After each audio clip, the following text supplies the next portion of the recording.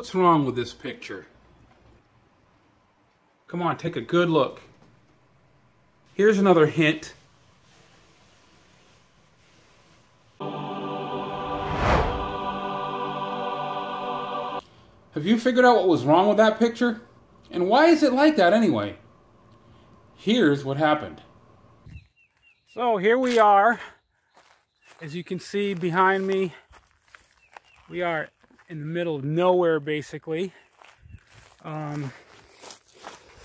We are 42, almost 43 miles from home, and we were attempting to come down this sandy road here.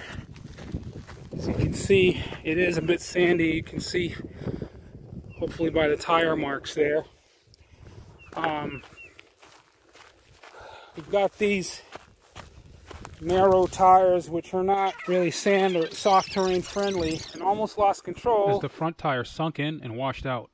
This caused a loss of steering and the bike to suddenly tip over with the stoker on board, kind of like this. I put a foot down and caught the bike as we were falling, but the weight of the bike and stoker was too much for the carbon handlebar to bear. And as a result, we just cracked a carbon handlebar. So I'm a long way from home with a handlebar that's only hanging on by a couple of threads. If I put any amount of weight on this, I mean, I don't know, it'll probably break off. So here's what I'm going to do. Because it's a tandem, it's got two identical handlebars. I'm going to do a little bit of MacGyver surgery here. And because this stem has a wider and a smoother clamp area than the one up front, I'm going to take this handlebar, put it in the front, take this one and put it in back, and clamp it more along this area, so this affected area is in the middle of this clamp, and it should be plenty secure. Okay, I suggest you all move back for this. When life gives you lemons, you gotta make lemonade. What do you say there, Shemaine? I am so like, no. Come on, Shemaine, what do you say? John, you don't really want me to tell you right now. Yes, I do. Go ahead, say it. Say what's on your mind. No. At least you're smiling.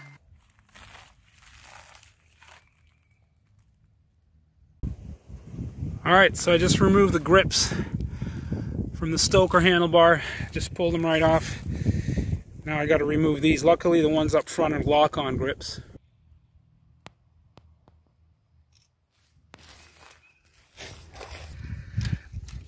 I should disconnect the front brake cable first before I do this. Oh gosh. It never fails. Okay, so let's do that. It's gonna make for some good drama. Drama? Huh. You don't really want drama now, do y'all? Look at this, folks. This is what John was trying to maneuver this big old tandem bike with a stoker in the back. Sand. Sand. See? Now, you tell me. This was an accident waiting to happen.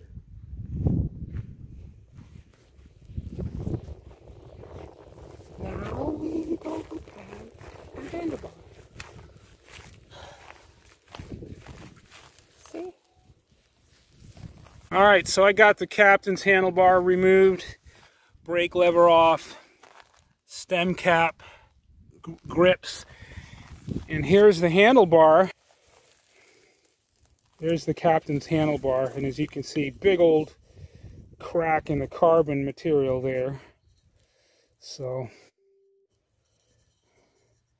I'm going to put it back there, and the rear handlebar is going to go up front. That's how we're going to get home. You're just doing a switcheroo. Yeah, I'm doing a switcheroo. Don't have much choice. I think I got to switch you.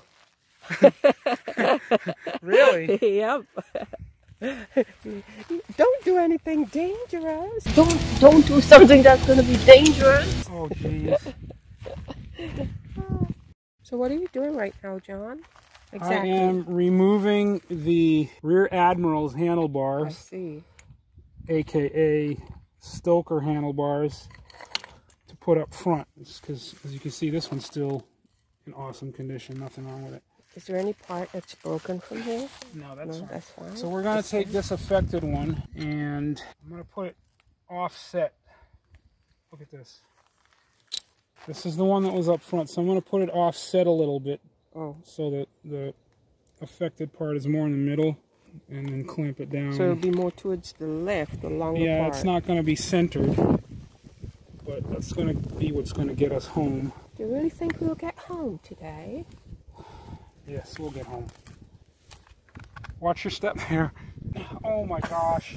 I just told you to watch your step, and now you're stepping on my phone and all the other stuff. Well, somehow I got to pay you back. Nice. Great. I warned you. I said, do not go into that Paisley trail because it's sandy. Hello? I asked you at the beginning of the road, it's like, do you want to go over there or do you want to turn around? We're not arguing, folks. We're just like, this is how we this is how we react when we go out. No comment. When the captain like want to do his own thing, right? No comment. I'm not saying a word. Just watch your step. I see it. Yeah, you saw it before. You stepped on my phone and cracked it now. Where's your phone? Now I just put it in my pocket. I'm not going to hold on too tight to that. Like well, you have to hold on to it for us to ride. I'm not going to over tighten the bolts. So see, that's pretty secure. Yeah. Let me see. It looks so, you know. Well, you need the one that's like sturdier, right? Yeah.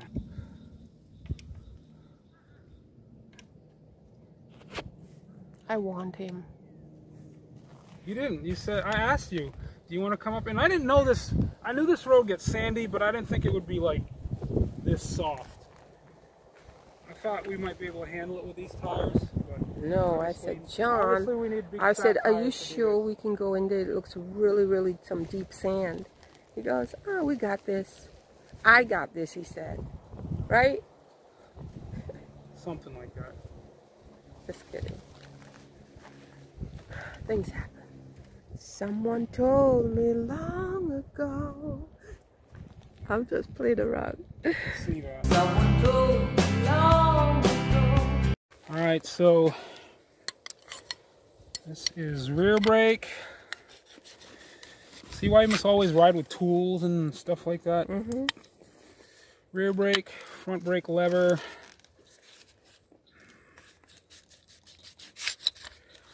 Okay, so now we've got front derailleur gear shifter, rear derailleur gear shifter, and I will position those once the handlebar's back on. Put the stem on and the stem cap here. Come on, bushes, you're in the way, darn it.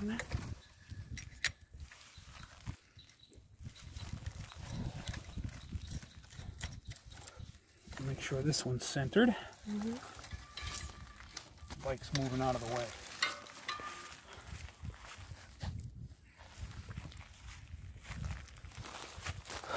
They don't call us tandem adventurers for nothing. Every ride is some sort of an adventure, whether it's a planned one or not.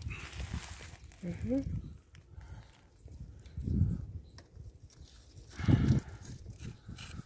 Okay, that's right there in the middle. You notice how that one is bent a little bit in the back? Well, they have a bend to them. They naturally have a bend. That's the way they're made.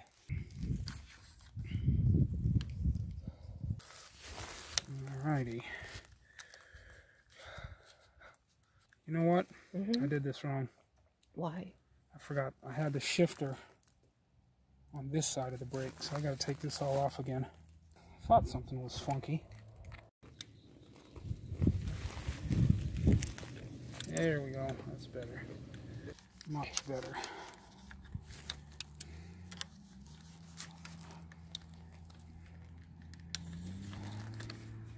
I thought that's how you had it before. No, it was slightly different. No, the shifter goes on first. Okay. And then the brake lever last. How you doing here, John? Alright, we're coming along. Okay. Boy, that took like about a half an hour out of our time, John. You sorry about it? Are you sorry about it? A few minutes later. Okay, so I just got the bike MacGyvered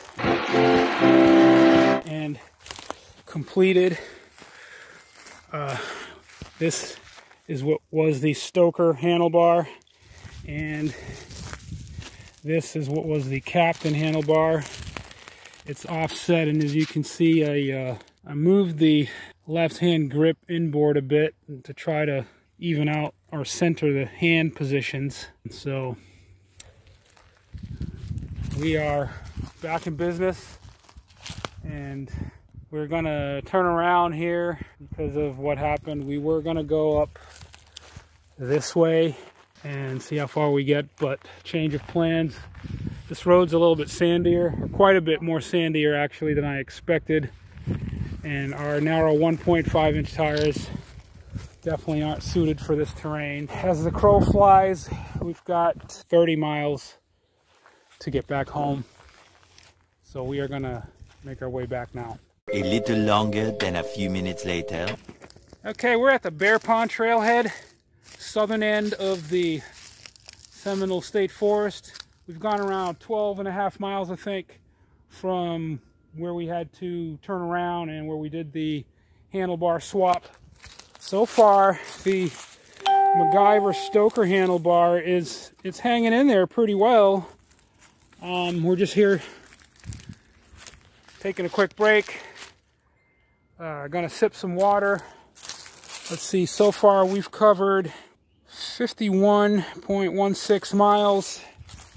And as the crow flies, we've got about 16 miles to get home from here. That's not including if we take a slight extension detour on the way back, which we might do. I don't know, it all depends on how the Rear Admiral feels. What do you say there, Rear Admiral? What do you say there? I don't know. What do you say in general? Your phone's beeping. I know. How far till we get home? About 20 miles? All right. I'll take that. No, I'm just kidding. A little longer than a few minutes later.